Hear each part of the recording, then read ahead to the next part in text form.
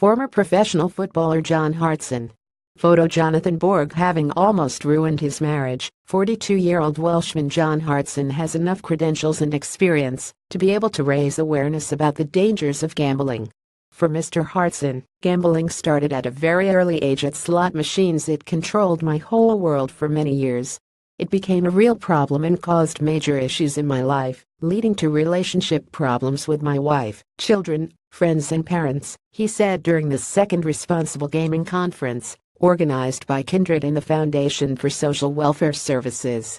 The event brought together all stakeholders, including operators, psychologists, gamblers and academics.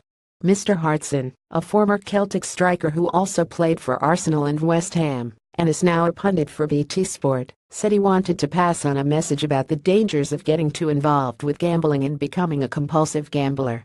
So how did he overcome the addiction? She was going to leave and take my children. It was a very poignant moment. My wife and I had a massive row, and she was going to leave and take my children if I didn't stop. That was my rock bottom. From that day on, I sought help. I can now help others who are in the same place I was in 6 years ago. I was in disarray, Mr. Hartson told the Times of Malta. With a lot of help and self-control, he managed to turn things around and has not placed a bet in 6 years. He is now in a great place with his wife, their family having grown since then. In his address to a packed hall at the same gaming conference, Kindred CEO Henrik Bjarnstrom noted that, while gambling had been around for centuries, digitization has enabled operators to understand clients better and learn about their gambling patterns.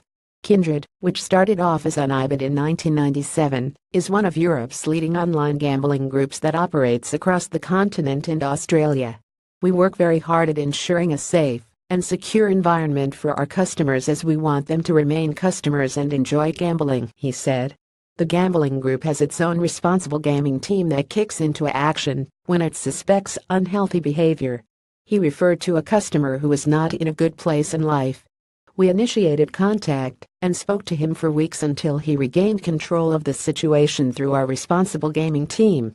Why didn't we close the account? We were convinced he most likely would have gone to another operator and continued with his problem, he said, adding that the client contacted the company a year later to express his thanks for helping him get back on his feet. Digital Economy Parliamentary Secretary Silvio Scambri meanwhile told the conference gambling contributed to 12% of Malta's GDP. However, the government did not get carried away by numbers and, over the past years, invested in responsible gaming initiatives, he added. According to a recent survey, about 2% of the population that consumed gaming services reported some type of adverse effects on their lifestyle, he noted.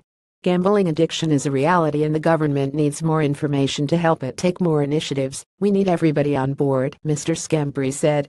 Signs to look out for: Superscript A betting tickets suggesting large bets. Superscript A preferring to play slot machines alone. Superscript A always short of cash despite regular income. Superscript A money or items disappearing from home. Superscript A preoccupation with studying betting guides. You need JavaScript and either Adobe Flash or HTML5 to view this video.